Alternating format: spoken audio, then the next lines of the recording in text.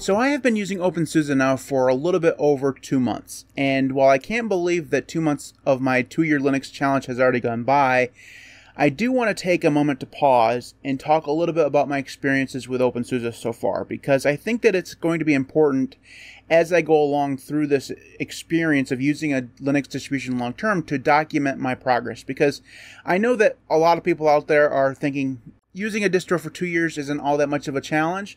These are the people who have been using Ubuntu since 2008. These are the people who have been using Debian since the 90s. You know, they don't really get the whole distro hoppers mindset, but a lot of my audience are people who are like me. They like to switch between distros, and I think that for them, and definitely for me, using a distribution long term and actually dedicating yourself to it is a challenge. So what I want to do today is talk about my first 2 months of the 2-year Linux challenge, and I want to talk specifically about OpenSuSE, because I truly honestly believe that OpenSuSE is the most underrated Linux distribution out there. It is a fantastic distribution, and I want to talk about it. So that's what we're going to do today. Before I jump in, if you'd leave a thumbs up on this video, I'd really appreciate it. Also, when I do the thumbs up thing, for whatever reason, the camera just completely changes focus. Whatever, leave a thumbs up, and it would really help the channel. So thank you very much for that. Wow, okay, I don't understand that because autofocus is definitely turned off. Anyways, so OpenSuSE. I want to talk about first my general experience with it, and then I'll go into a little bit more of a general sense of why I think people don't use it as much as I think that they probably should. So for the last 2 months, OpenSuSE has been spectacularly stable. I mean, I'm talking like one of the best experiences with Linux I've ever had stable. And I know that sounds like hyperbole, or that I'm overselling it a little bit, but it really has been a fantastic experience. I've experienced a few hiccups, mostly surrounding the fact that I don't know what I'm doing half the time. So I blame most of those things on me. But just from a pure usage standpoint, OpenSuSE has been very, very stable. And I've honestly been very surprised by it because there have been some monumental updates to the system over the course of the last 2 months. In fact, about a week ago, maybe 2 weeks ago or so, I don't remember if it was before the power outage or after, I had an update that had over 3,000 package updates on it. Now, I update my system every 4 days, so it's not like I've waited a whole month to do an update. So somewhere between 1 day and the next 4 days, 2,800 packages needed to be updated. It was a GCC update. I'm pretty sure the entire Python stack had to be updated as well. So there's a ton of packages. And when I see that number, or when I have seen numbers like that in the past, usually on Arch, where updating is a big deal, I always get quite scared because when you have a lot of updates, the more updates you have, the more likely something is to go wrong, right?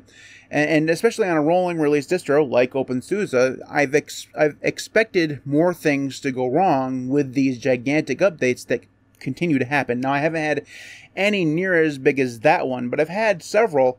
It's not uncommon, actually, for me to see 300 or 400 packages every 4 days for me to update. And that's not dissimilar to Arch. That's usually the way rolling releases work. So it's not a flaw. What I'm saying is that I would expect, with that amount of updating that goes on, for things to have broken somewhere along the line. But I have experienced none of that. Like, it just reboots and comes back, and while I expect things to go wrong, it just carries on, and it's been amazing. Now that I've talked about it, I fully expect tomorrow to do an update and have my computer not boot, just because I jinxed it. But that's probably been my biggest surprise, is that it has been phenomenally stable. And the thing is that, like I said, I expect rolling releases to break from time to time. I expect packages to break, sometimes for it to not boot, whatever. But the longer that I use OpenSuSE, the more comfortable I am with the knowledge that it's probably not going to break. Now, granted, it's only been 2 months, so, we have a long ways to go over the 2 years of this challenge, but I think that I'm confident in saying that this is the most stable rolling release that I've ever used. Now, I used Arch for years. I used Fedora, which is a quasi-rolling release, I suppose you could say. It's not really, but, whatever. It definitely uses more up-to-date packages than, say, Debian, so there's that. I've used many different Arch-based distributions. All of them are rolling release. So I've used rolling releases in the past. Almost always I've experienced some issues somewhere within the first couple months. And with OpenSuSE, I can't say that. It has been spectacularly stable. So just to get that part out of the way. Another thing that I was really worried about when it came to OpenSuSE was package availability, because package availability on a distribution that I wasn't familiar with was kind of worrisome for me. Was it going to have the really weird packages that I tend to need? Things like Rofi scripts that I usually use. Things like the terminal fonts and the icons and all the stuff that I really, really want to have on my system that aren't in traditional repositories. Debian oftentimes doesn't have them. Ubuntu doesn't have them. You get the idea, right? OpenSuSE, I haven't had any problems. Now, obviously, there have been some situations where I haven't been able to find the package that I needed. But in those situations, I've either been able to go to the Open Build service, which is basically Copper. It's not exactly the same, so don't at me. Don't tell me, oh, these are the differences. I understand that there are differences. But in terms of front-end usage for users, you know, you're adding a repository, and then you can install the package. It's similar to Copper, kind of like a PPA, only it's hosted by OpenSuSE, right? So if I haven't been able to find it in the regular repositories, I can go to the Open Build service. A lot of times that it's there.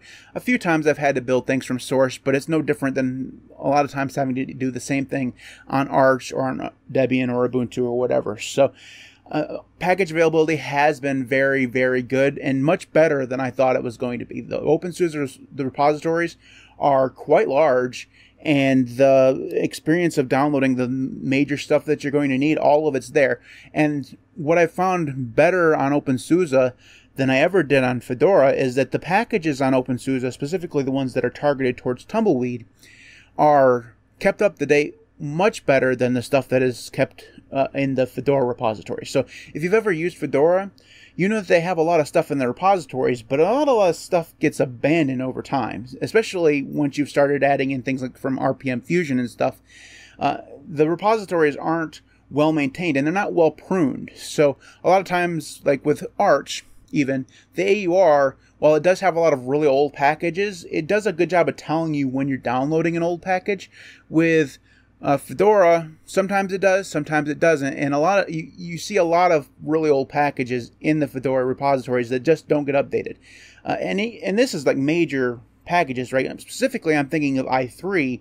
The i3 package, at least when I was using it, and I gotta remember I haven't used it in over a year, was really old at that point. And i3 had seen some major updates, and those didn't come to Fedora for quite some time, even though Fedora is much further along on the newer package support than like Debian is, right?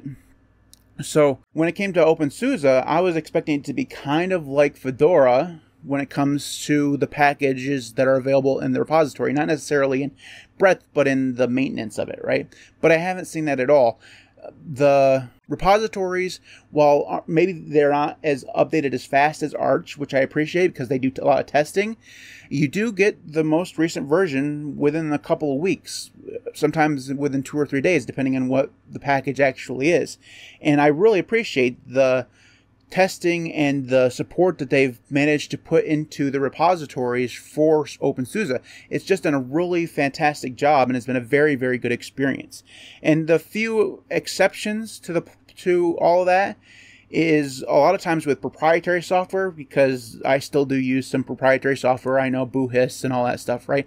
Specifically, I'm talking about, in this case, Vivaldi. Vivaldi is a proprietary piece of software. It's not available in the Open Build service or in the OpenSuSE repositories. You can get an RPM package on the Vivaldi website, which you can install. But it's been a piece of garbage every time that I've used it. Every time it updates, it breaks. I don't know what's actually going on with that package, but what I did there, and I've done a few times since, every time I can't truly find the version of the piece of software that I want, what I've been able to do is use DistroBox in order to get that piece of software. I just download it in Arch-based DistroBox. I export it using DistroBox export, and then I can just use Vivaldi or whatever on OpenSuSE, but it's actually running on Arch. So I have some cheats. I'll freely admit that. But overall, it has been a fantastic experience, and adding in the DistroBox experience where I can just kind of get to the things that I absolutely have to have that OpenSuSE can't provide has been a very, very good experience. And I honestly can't tell you how happy I am with the way things have been going in terms of stability and package management and package availability and all that stuff. Honestly, I can say I haven't had this good of experience on Linux probably ever. My Fedora experience there for 6 months last year was really good. OpenSuSE has surpassed that in terms of how good this has been. Now, let me talk about a few negative things. I should talk. It's not all sunshine and rainbows, so we're definitely going to talk about some negative things. So first thing first, and probably the biggest problem that I have with OpenSuSE is the same problem I had when I reviewed it 2 years ago, and that is that Zypper is the slowest package manager, period. Like, it's not even really all that close, to be honest with you. And there are multiple reasons for that. So first off, a lot of people compare the slowness of it to DNF. And that's a reasonable comparison because DNF is also a very slow package manager. The problem is that Zypper takes it further. So with DNF and OpenSuSE both have the same problem initially in that their mirrors are slow. Now, even if you do some jiggering and getting yourself to using a closer mirror and all this stuff, which you can do on both distributions, you find that even then, refreshing mirrors is very slow. Where DNF has an advantage is that it supports parallel downloads. So when you go to update or download or install or whatever, you can set parallel downloads to true on DNF or on Fedora in this case. And that means that you can download 5 or 10 different packages all at the same time, and it just speeds things up phenomenally. So it makes it seem like as you're installing stuff that DNF gets past the slowness of the mirrors and just kind of speeds up. Zypper, on the other hand, does not support parallel downloads, and they have been working on parallel downloads since 2016. It is now 2023. You can do the math there. It's been quite a while. They've been working on it. I don't know if they're still working on it or if they've just I'm giving up. I don't know. I hope they're still working on it. I hope that we see it sometime within the next 2 years while I'm still using OpenSuSE, but I'm not holding my breath. If they've been working on it that long, it's not that much of a priority for them, apparently. Or there's just a few people working on it. I don't know what the actual situation is there, but they've been working on it for a very long time. It still doesn't support parallel downloads, and that is a big problem because if you're going to send out a whole bunch of updates like that 23 or 2800 update that I saw earlier, or a couple weeks ago or whatever, if you're going to send out updates like that, you have to have a package manager that can actually keep up and make that seem like it's a reasonable, thing to do, right? That particular update, now I don't know the exact time, but it took approximately 2.5 hours to download and update or install, right? It took a long time. That is a long time to install updates on a system like mine. I'm very fortunate. I have very fast internet. I have a very powerful computer. It's fairly modern. It shouldn't take 2.5 hours to update my system. It just shouldn't, no matter how many updates there are. On Arch, I never had that problem. On Fedora, I never had that problem. On Debian, which also has mechanisms for parallel downloadings, never had that problem.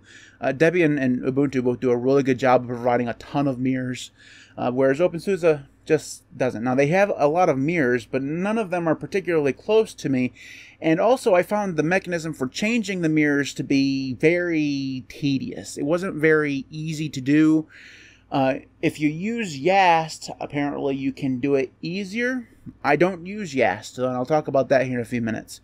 So if you're using the command line like I am, it's not necessarily the easiest thing to do. It's not like switching sources or mirrors on Debian where you just go edit a file.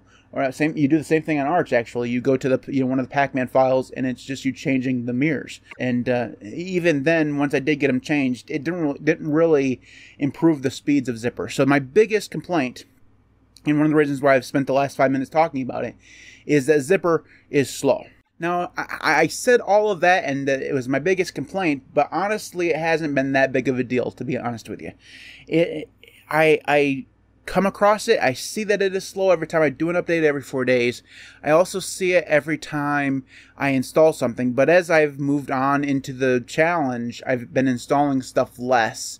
so I see it less often and it becomes less of a problem. So that initial experience that I had at the beginning, always having to update, always having to install new stuff like constantly over the course of the days, I saw a lot more then than I do now, simply because I'm not installing as much stuff. Most of the stuff that I need is already here. So that's by far my biggest problem. My other issue is really kind of nitpicky, and that is that the support on OpenSuSE is not the greatest. Now, some of it is just that the community isn't that large, right? It's not the most popular Linux distribution out there, so the community is necessarily small. It's kind of like using a niche Arch-based distro or a niche Fedora-based distro or something like that. You know, there are people using it, but there's not that many, right? And while OpenSuSE is probably more expansive than some of those niche distros, it still does feel like a very small community. And because it's a very small community, they're tight-knit. You know, you can tell when you go onto the forums of OpenSuSE that not only are there not a lot of people there, because you can basically see all of the new topics in the English category, you know, within a few minutes. Like sometimes I'll go there and there'll be like 10 or so new read messages over the course of the day. You know, there's not a lot of activity on the forums. Now, they may have other sources of support. They may have a Discord, or they might have a IRC or whatever. I don't know. I don't deal with any of the other channels for that kind of stuff. I just focus on the forums. You can tell the people on the forums that are they all know each other. And they have like most forums, they have a particular way of doing things. And they also, like a lot of, forum users, tend to not be as welcoming towards noobs, to be honest with you. Now, it doesn't go as far as the Arch forums, don't get me wrong there. But you can see some particular disdain for new users who are asking new user questions. You can tell. Now, for the most part, I got past that pretty easily. I'm pretty well adept at being able to look up stuff on my own, and then when I can't find the stuff, I can say, "Hey, I did these steps, and I took these are the steps that I've taken. These are the things that I've Googled. Can you help me?" And usually, when you say you've made some attempt at fixing it yourself, then you get a better response than just saying, "Hey, what does CD do?" If you're asking that much of a noob question and you never bothered to go look, you get a better response if you at least tried, right? So it hasn't been that big of a deal for me, but I've seen other responses to other new people that hasn't been as friendly as you'd want. And some of the administrators there they can be a little bit, I'm not going to say that they're mean. I'm more going to say that they are, what's the word that I'm looking for? They're very abrupt. They're abrupt, right? They're blunt is another word that I could use there. They're just, you can tell that they are not as patient with some questions as others. So let's just put it that way. Also, I think the bigger problem there isn't the attitude of the people in the forums. It's more that the forums are small, so you're not going to have a lot of people there rushing to help you when you have a question. Now, I haven't had a problem getting answers. You can see threads of 100 responses or whatever on the forums very easily. People are on there, they're participating, so it's good.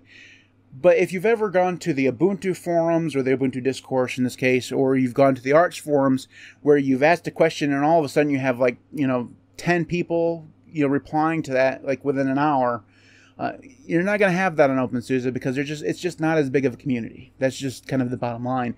And honestly, that's a bigger problem than the attitude of the people there.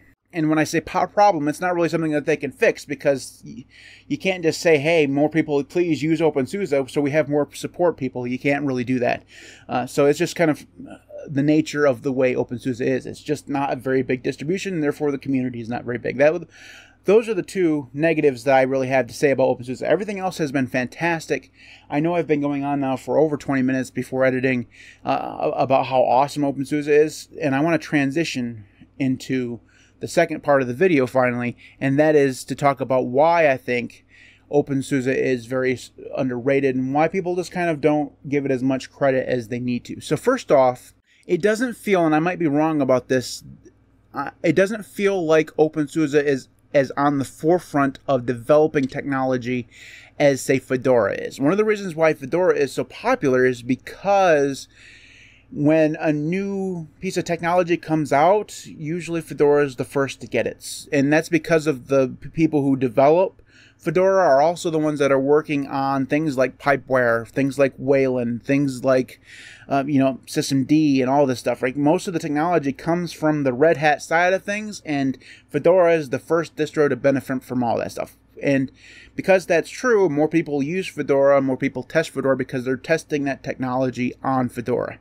Also, and this is just frank facts, Red Hat, which is the closest distro that is kind of associated with Fedora, it sponsors Fedora. It's a much bigger thing than OpenSuSE is, or in this case, SUSE is. Now, SUSE is a big corporation. They make a lot of money. A lot of corporations use SUSE as their distro of choice, but they're not nearly as big as Red Hat is. Not even close, right? Their revenue is like in the hundreds of millions, where the Red Hat, sponsored by IBM, they make billions of dollars. So you can tell that there's a significant size difference between these two groups. And SUSE sponsors OpenSuSE, and it's kind of correlatingly small, just as compared to Fedora is. So part of the reason why OpenSuSE is so small is because it's just sponsored by a company that is also small. Also, and this is just a theory on my part, it's very much more of a European distro. Here in the United States, not a lot of people use OpenSuSE. There's a few of us out there that are very vocal about using it, but for some reason, OpenSuSE just seems to be more of a European distro. Now, I don't know why that is, because it can't be anything about Americans not liking OpenSuSE because it's European, because a lot of people here use Ubuntu, and Ubuntu's not based in America. A lot of people use Arco Linux or whatever. That's developed by people who are not primarily here, so it can't be anything like that. I just, for whatever reason, you get the sense that OpenSuSE is much more popular across the pond than it is here. And while that is a very American-centric way of looking things, so I know all of that. You don't need to get into my comments and say, Matt, well, you're an American. You probably should broaden your horizons and talk about, other things, whatever. I understand that I'm an American. I tend to have a point of view of an American. It's really hard for me to have a point of view of somebody who lives in Germany.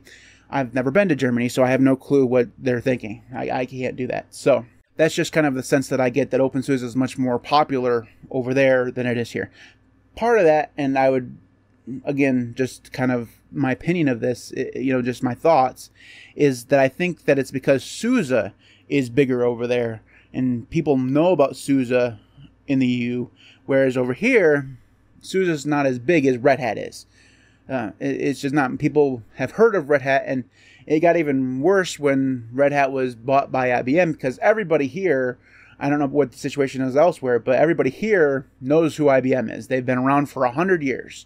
They've invented computing, basically, is what most people would say. Not true, but people think that. So those are the couple of reasons why I think OpenSuSE just kind of isn't as popular. Another reason why I think that it is not as popular as, say, Arch or Ubuntu or whatever is because the community is a little bit different. They're more, and this is just my feeling, again, I have no scientific data to back this up. It feels like they're more introverted to me. The OpenSuSE guys, you see this a lot in the forums, they just kind of, they stick together. They're very introverted. They're focused on the product. They're focused on just going about creating the best thing that they can. They're not out there in other people's forums saying, hey, you should use Arch, you should use Gentoo, whatever. People who are using OpenSuSE seem to be less likely to tell people that they're using OpenSuSE. Now, this is obviously not universal, but it just feels like that, every once in a while you'll see in like Unix porn someone using OpenSuSE, but they're not trying to sell OpenSuSE to you. They're not trying to get you to come over to the club and, use OpenSuSE as well. Now, here's the thing.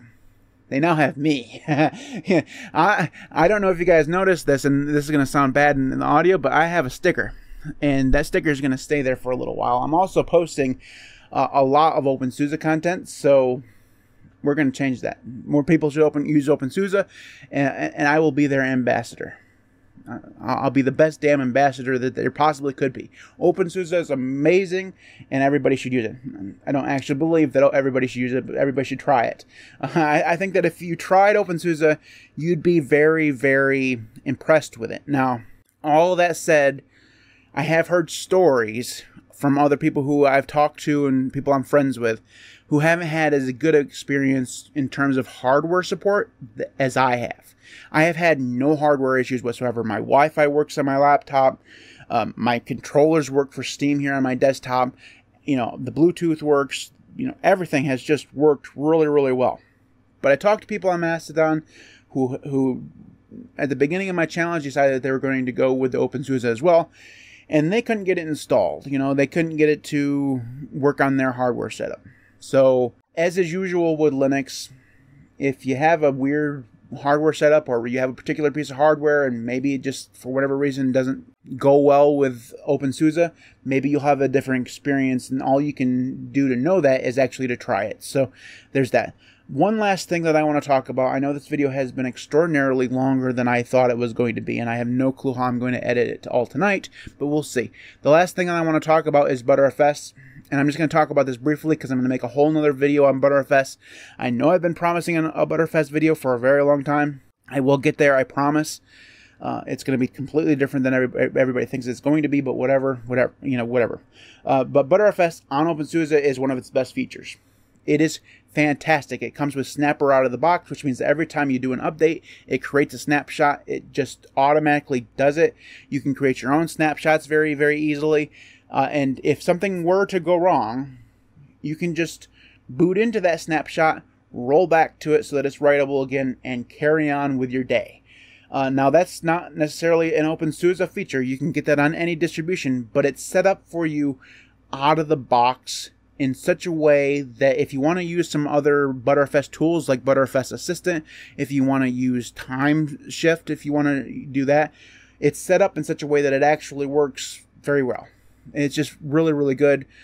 Whereas the BTRFS setup on Fedora, they use a different naming scheme when it comes to your subvolumes, which means that time shift doesn't work. They also don't, as far as I know, actually use Snapper. They use their own thing. I might be wrong about that. I never actually got into the whole snapshot thing on Fedora, so I'm just kind of talking out the side of my face on this, but I'm pretty sure that they don't use Snapper, which means that the setup there is completely different. Now, they do automatic snapshots on Fedora, but it didn't seem as intuitive for me as Snapper does on OpenSuSE. It's been fantastic. I've only had to use it once, and that was on a different install before I started the challenge. So since then, I haven't had to use it, but knowing that it's there, like the other day, for example, the XFC install that I had, which was my primary desktop environment on this system, when I installed it, the XFC stopped working. Don't know why. Didn't really care because I wasn't using it anyways. So I just decided that I want to install it. Now, if anybody's ever tried to uninstall a desktop environment, you'll know that things tend to go wrong, especially when it's the one that was installed with the distro. So I did a Snapper backup, or a Snapper snapshot, before I uninstalled XFC. Now, it turns out I didn't need it because it worked out phenomenally well. It's just I just uninstalled everything XFC4. System booted right up. The session was gone. It worked the way it was supposed to. But knowing that that snapshot was there, it just made it much more. It made me actually willing to do that. If I wanted to uninstall Plasma, which is even more notorious for breaking things when you uninstall it, I would create a snapshot of that before I uninstalled, and that way I could go backwards. And I think that peace of mind has just kind of changed the way I use the distro. It just kind of has allowed me to experiment a little bit better than I would if I didn't have that set up out of the box. So, I know this has been a phenomenally long video. I also know that it's been a very rambly video. I'll try to add timestamps somewhere along the line. I'm not sure how well I'll do that, but I'll try. So you can jump around if you need to. Granted, if you've made it this far in the video, you probably have either already seen the timestamps or you just watched all the way through anyways. If that's so, leave a thumbs up on this video. I'd really appreciate it. There goes the camera again. What are you doing, Really weird. Anyways, you, leave a thumbs up on this video. It really helped the channel. If you want to follow me on Mastodon or Odyssey, those links will be in the video description. You can support me on Patreon at patreon.com/thelinuxcast. I'm also on Ko-fi at ko-fi.com/thelinuxcast. Thanks to everybody who does support me on Patreon and YouTube. You guys are all absolutely amazing. Without you, the channel just would not be anywhere near where it is right now. So thanks so very much for that. Without you, I seriously it wouldn't continue to happen the way it has been happening. So thank you so very much for your support. Thanks everybody for watching. I'll see you next time.